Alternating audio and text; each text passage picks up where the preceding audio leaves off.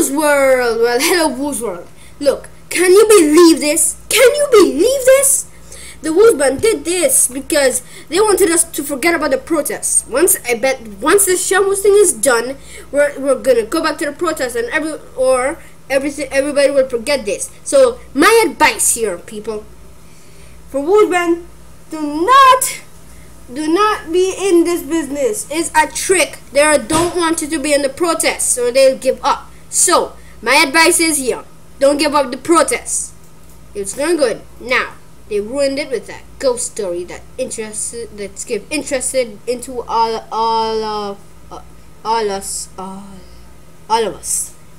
So peace out, and remember, continue the protest.